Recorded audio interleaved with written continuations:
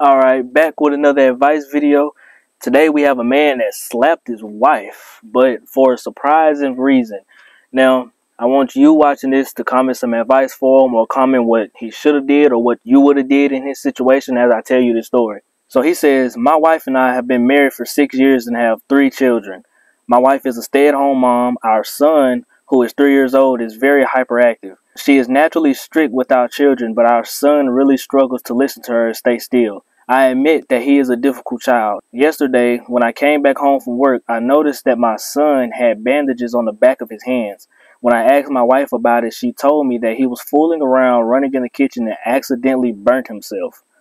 I found her explanation very weird because the location of the burning. It was in the middle of the back of both of his hands, which is a very weird spot to fall on, which was weird. She finally admitted that she burnt his hands on purpose with a very hot metal spoon that she was cooking with because he kept running in the kitchen and wouldn't stay still. When she told me this, I slapped her and yelled at her. Thinking that she purposely inflicted such pain on our 3-year-old son drove me crazy. The burns are very visible and he will need treatment for it. I never hit my wife before, but I honestly feel like she deserved it for what she did to our son. This one is very controversial. Some people will say that you should have hit her. Some people will say that you shouldn't. Honestly, I can't think of a direct answer. Should you have hit her? No. But as a father, I completely understand. I don't think you should have hit her, but I'm not mad at you for hitting her. And that might sound wrong, but she purposely burned a 3-year-old's hand. Not on accident, purposefully. If anybody hurt my child in a way like that, I'm going to want to hit them. So that's why I say I understand why you did it. Should you have did it? No, but I completely understand. Would I have done it? No. I wouldn't have done it, but I would most definitely call the police. Now you're kind of in a sticky situation. Yeah, she burnt his hand, but that's not a justified reason for you to put your hands on her. So if she wanted to call the police, she can, because you can't say if it was self-defense. She didn't do anything to you. So like the way the law works, technically you hit her for no reason.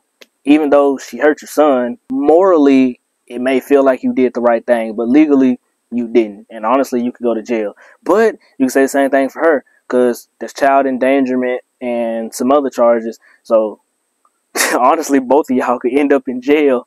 I think it's best for you to just leave the police out, because if you call the police about what she did to your son, then she can also call the police and say that you hit her. You know, at that point, both of y'all gonna be in jail fighting charges. I wouldn't be able to forgive her for that. I don't think you should. I don't think no good father would be able to forgive anybody that hurt their kids like that. I would say divorce, but I don't know if you hitting her would help her in court. Because if it would, then you just dug yourself in an even deeper hole. But if it wouldn't, then obviously divorce. I think divorce is the best option anyway. But being honest, the way the court systems are set up, most of the time when you have custody battles, it's going to go to the woman unless she's just mentally unstable. And like with this one, like this case would be so weird, because you can make the case that, hey, she endangered our child. She purposely burnt his hand, right?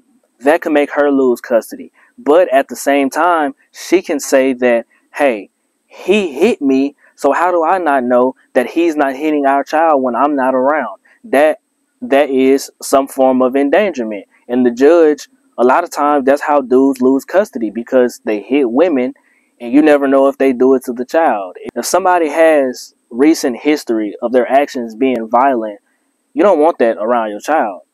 So then the judge can rule in her favor. So now it's like, okay, whose side are you going to pick? And then at that point, it's like, okay, can the child go with a grandma or something? Or I think y'all just need to split up and just leave it alone.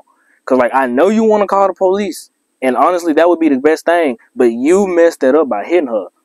Because one thing we can all agree on as men, when it comes to hitting women, the police do not play.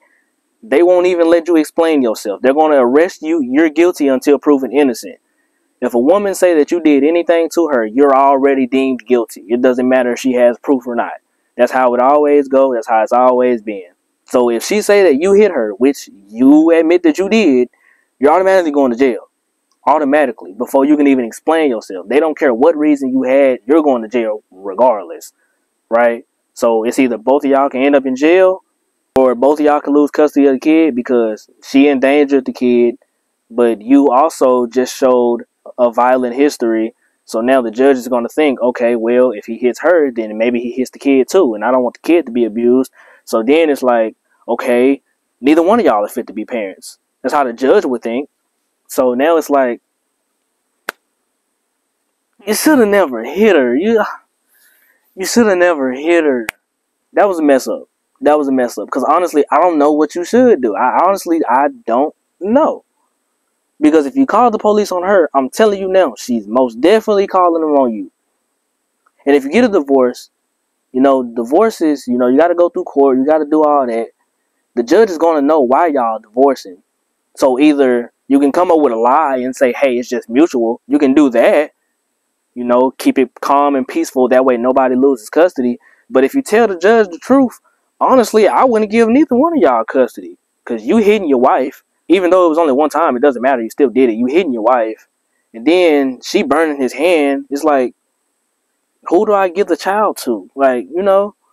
So then at that point, I wouldn't want to give neither one of y'all custody, So I feel like the best thing to do is to just you and her divorce, but y'all just going to have to lie about it and be like, hey, we just outgrew each other. Nothing else happened. Because if you tell the truth, there's a possibility y'all might mess around and lose custody, So honestly, do what you think is best, because you kind of dug yourself in a little hole. That's the advice I got for you, if it helps at all. But with that, God loves you. I'm out.